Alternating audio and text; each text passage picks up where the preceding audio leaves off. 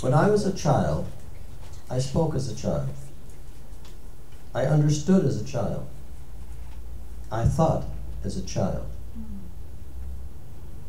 You know, many people never get beyond that stage.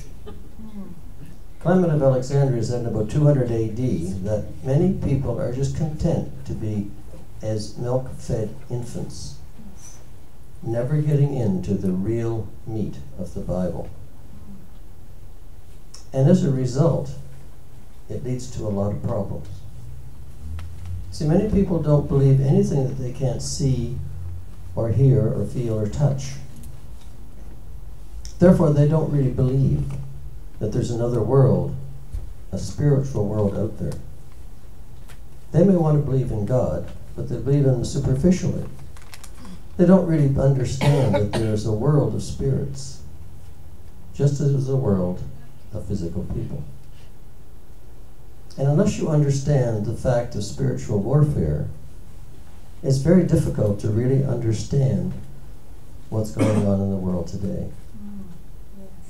But most people don't accept that.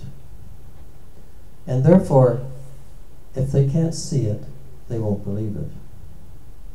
At the same time, many people don't understand what they see. They don't accept what they see, or they don't look beyond what's actually visible. Do you know, if you take a handful of forest earth, just a handful, there's more living organisms in that handful of earth than there are people on this planet. Wow.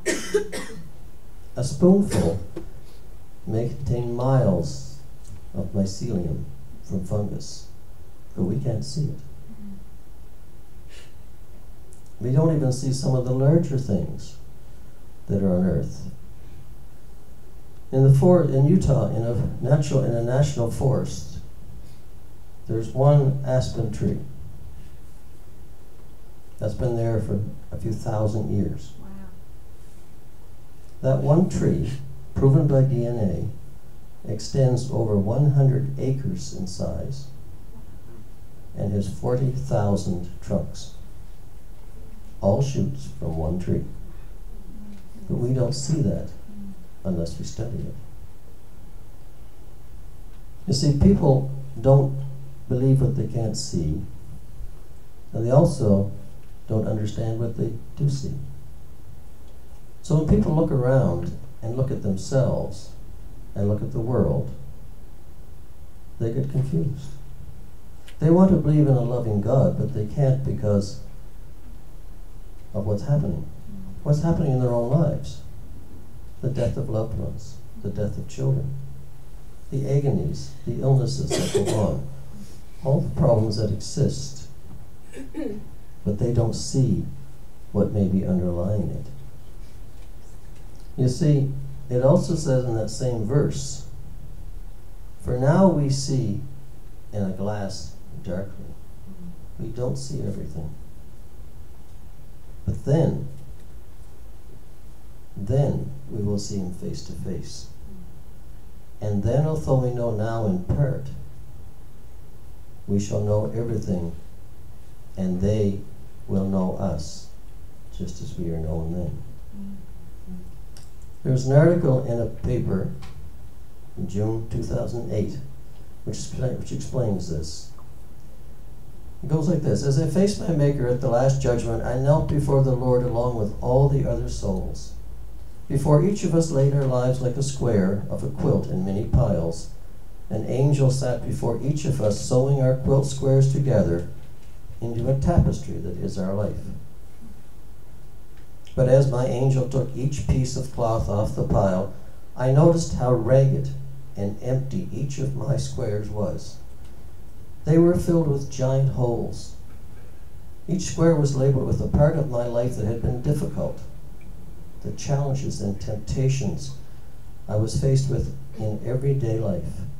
I saw hardships that I endured, which were the largest holes of all. I glanced around me. Nobody else had such squares. Other than a tiny hole here and there, the other tapestries were filled with rich color and the bright hues of worldly fortune. I gazed upon my own life and was disheartened. My angel was sewing the ragged pieces of cloth together, threadbare and empty, like binding air. Finally the time came when each life was to be displayed, held up to the light, the scrutiny of truth. The others rose, each in turn holding up their tapestries. So filled their lives had been. My angel looked upon me and nodded for me to rise. My gaze dropped to the ground in shame. I hadn't had all the earthly fortunes. I had love in my life and laughter, but there had also been trials of illness and health and false accusations that took from me my world as I knew it. I had to start over many times. I often struggled with the temptation to quit, only to somehow muster the strength to pick up and begin again. I spent many nights on my knees in prayer, asking for help and guidance in my life. I had often been held up to ridicule, which I endured painfully, each time offering it up to the Father in hopes that I would not melt within my skin beneath the judgmental gaze of those who unfairly judged me. And now I had to face the truth. My life was what it was, and I had to accept it for what it was. I rose and slowly lifted the combined squares of my life to the light. An awesome gasp filled the air. I gazed around at the others who stared at me with wide eyes. Then I looked upon the tapestry before me. Light flooded the many holes, creating an image, the face of Christ. Then our Lord stood before me with warmth and love in his eyes. He said, "Every time you gave over your life to me, it became my life, my hardships, and my struggles. Each point of light in your life is when you stepped aside and let me shine through until there was more of me than there was of you." You see, people won't understand that unless they accept the spiritual side of life and the fact that we only see things in part, not completely. Isaiah puts it this way, "For my thoughts are not your thoughts. My ways are not your ways, say the Lord. For as the heavens are higher than the earth, so are my ways higher than your ways, and my thoughts higher than your thoughts." The only way we can understand this is to understand we can't accept life in the Bible as a child. We have to understand it as it really is, meet for those who will study it, learn from it, and accept it. Something to think about.